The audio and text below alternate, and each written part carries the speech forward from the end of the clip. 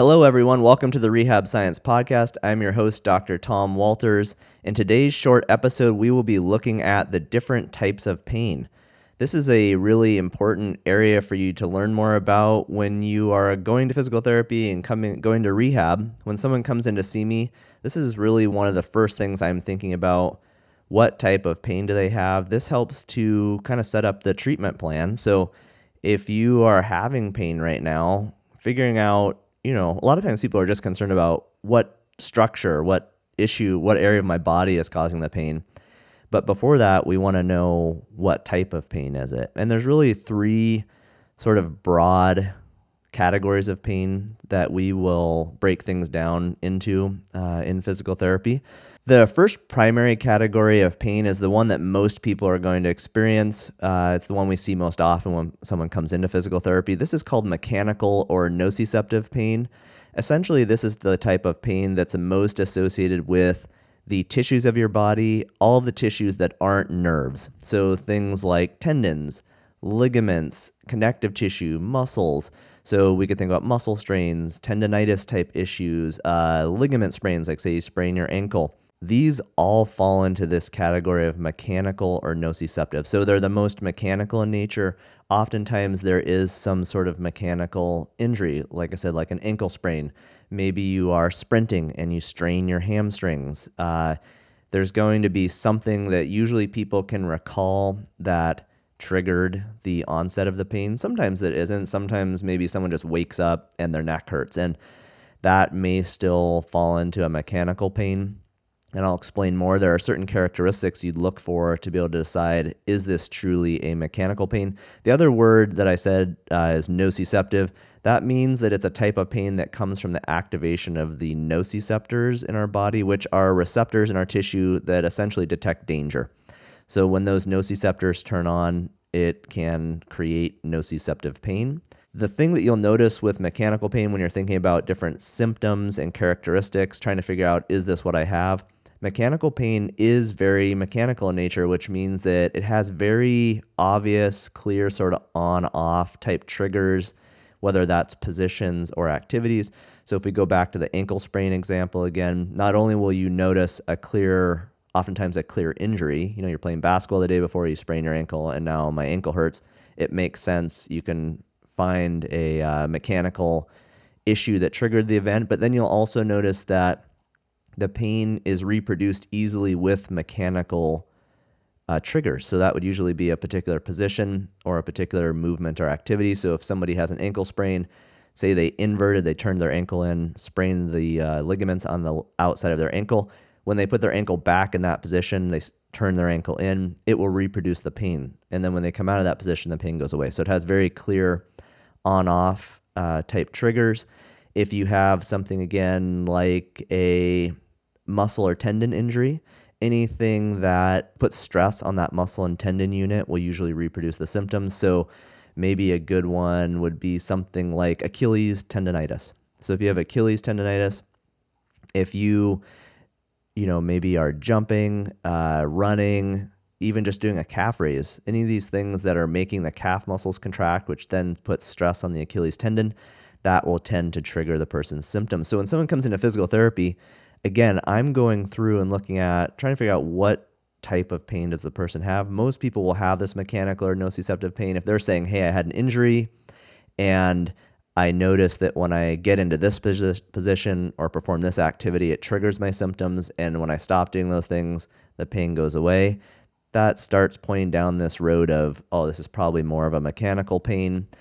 Mechanical pains are also nice in that usually you can touch them, you can palpate the area. We do this a lot in physical therapy. In our testing, we'll palpate to see if we can reproduce the symptoms. So a musculoskeletal tissue that's mechanically sensitive, usually you can palpate it and it will reproduce the person's symptoms. Other things is that the pain will be very localized to where the tissue's irritated or injured. So again, something like an Achilles tendonitis, if you go, the person will say the pain is right there on their Achilles tendon. It's not covering a big, broad region. It's very specific, and it's really localized to where the issue is.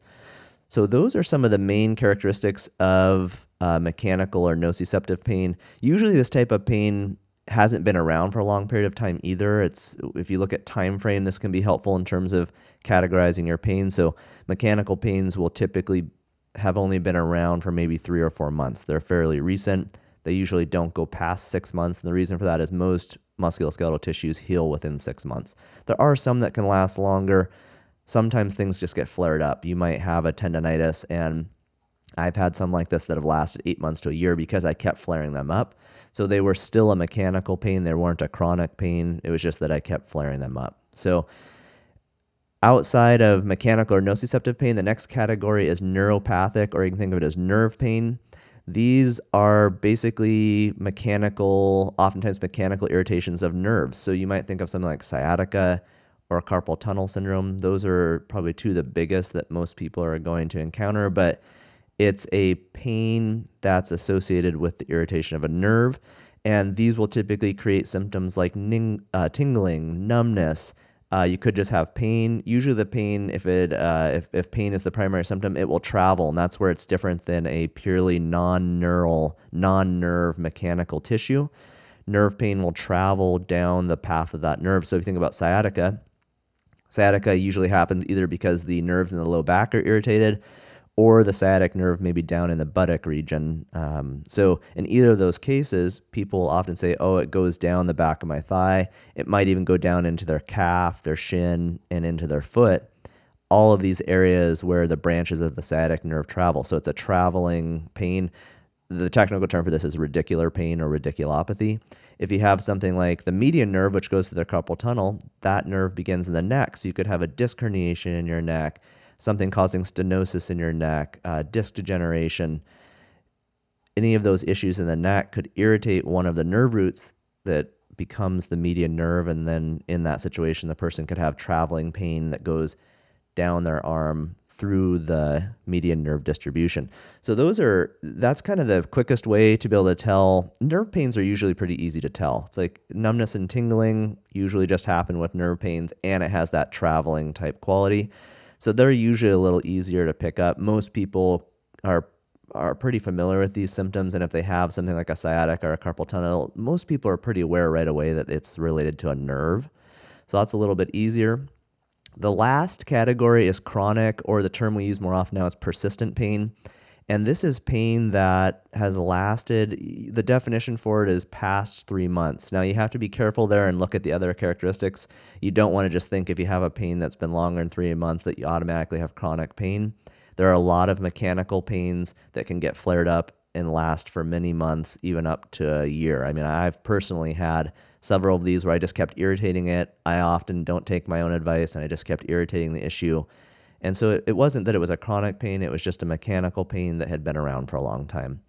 But one of the things we notice with chronic pain is that it often lasts longer than 3 to 6 months. And what happens there is that, I said before, most tissues in the body heal within 3 to 6 months. So if a pain is lasting longer than that, we have to start thinking about, is this a chronic or persistent pain, which essentially is a problem occurring in the pain branch of our nervous system. So our pain system is no longer giving us accurate information about what's happening in the body. Essentially, people with chronic pain are experiencing pain when nothing is actually injured or damaged in their body. And so that pain report isn't really helpful, and that's not accurate. And so you might think of things like fibromyalgia. There are lots of different chronic pain disorders.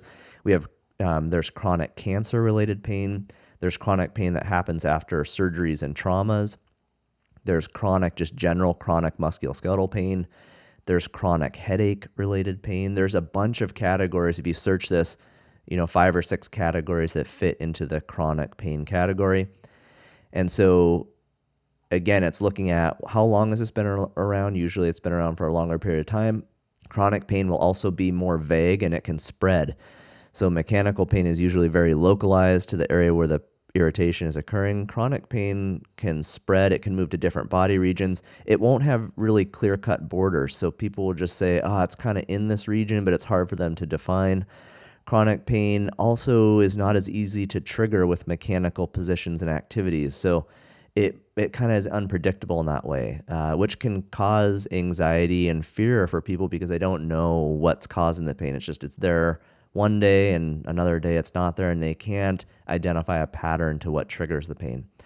So that is commonly seen with chronic pain. So what you really want to be thinking about when you're trying to differentiate between, do I have this mechanical kind of tissue-based pain, or do I have something that's more chronic, is looking at how long has it been around and how easy is it to trigger mechanically, how clear-cut are the borders, because sometimes these things can be a little bit tricky. I've told this story before, but I have a good example of what was a mechanical pain that has become more of a chronic pain myself. And it's a pain I have in the right side of my back, kind of in my mid-back region. It started as a mechanical pain. It was a rib injury I had in jiu-jitsu. So I was at a jiu-jitsu practice, got into a grappling situation that injured that rib. It hurt a lot right in the moment. I heard kind of a popping sound and I was short of breath because it hurt so much. And over the next few weeks, I had a very kind of mechanical rib-based pain. It would hurt if I sneezed, if I took deep breaths, things like that. And it was very localized to that particular rib. I'd feel it in the front where the rib attached, and then it'd kind of radiate around the rib to the back side of my spine. Very common mechanical rib symptoms. That eventually kind of calmed down and I stopped having that. But what ended up happening is that over time I developed a pain that's only in the right side of my back in line with that rib. This original injury was 6 years ago. So I still have this pain. And what's unique about it is a little more vague. It does kind of always stay in this spot that's maybe the size of a quarter. But what's interesting about it is that it's not really triggered by mechanical movements or positions anymore like it was in the beginning. In the beginning, things like breathing, coughing, sneezing, those would all aggravate it. Nowadays, the thing that turns it on the most is stress. So if I'm stressed about something work-related, it could even be good stress, like maybe I'm about to go on a vacation the next day, it will activate that spot and I will get, pain in that spot in my mid-back. So it's taken on a different quality. The quality of the pain is different. It doesn't spread. It kind of stays in the same spot, but it's triggered by non-mechanical things. And that's another really important part to pay attention to. There are a lot of factors that can be associated with pain, especially when you get into chronic and persistent pain.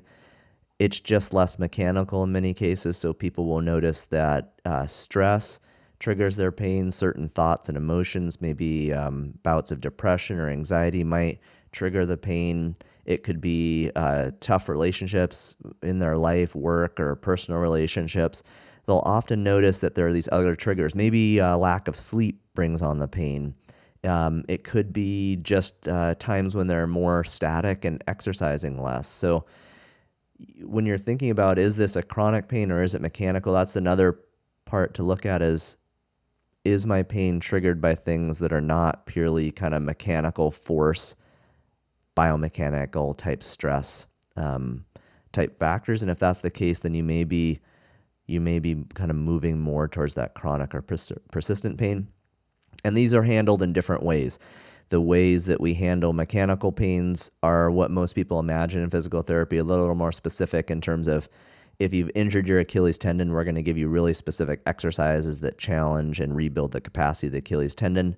If you have a nerve pain, then you might do really specific nerve mobilization exercises. You might do a sciatic nerve mobilization exercise or a median nerve mobilization exercise if you have carpal tunnel syndrome.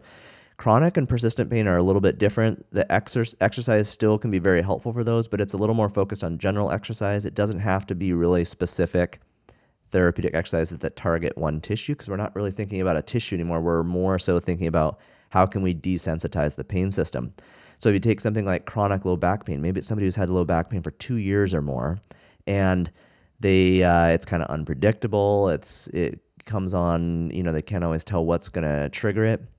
There's research out there showing that with chronic low back pain, lots of different interventions create similar outcomes. So things like even just walking, Pilates, yoga, resistance training, stretching programs, all of these can help with chronic low back pain. And we see this with lots of other chronic pain disorders.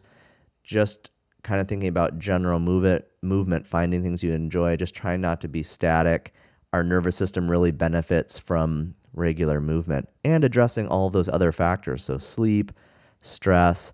You have to take a more holistic and sort of comprehensive approach if you have something that looks more like chronic pain Those elements are, of course, important to pay attention to if you have a mechanical or acute pain, but really important when you get into the chronic pain states. I'll cover all these things in more detail in future episodes. We'll get in and look at specific interventions for mechanical pains, specific interventions for neuropathic nerve pains, and for chronic and persistent pains. But just wanted to give you kind of an overview of the three pain categories. A lot of people aren't aware of these categories. Again, they're just really, most patients are just focused on what specific tissue in my body is causing this pain. Is it a disc herniation? Is it a tendonitis? Is it a muscle strain? But they aren't really aware that there are sort of foundational categories of pain that we want to think about before kind of diving into, is it a specific tissue that we can identify? So I hope this is helpful. This podcast is evolving. It's brand new. We've only a few episodes in, so I'd love to get your guys' feedback. We have different types of episodes. I have episodes with Kirsten, other guest interview episodes. We have these solo episodes like today. Some are shorter, some are a little longer. Would love to get your feedback. Is there a particular type of episode you like best? Is it the solo? Is it more of a guest interview? Is there a certain length of time that works best for you? Certain topics you'd like to learn about? Any feedback would really be appreciated. So you can leave a comment here. You can DM me on Instagram, email me. So just reach out and let me know what you think of the podcast. Any feedback is appreciated. I hope you found this episode to be helpful, and I will see you the next time. Bye.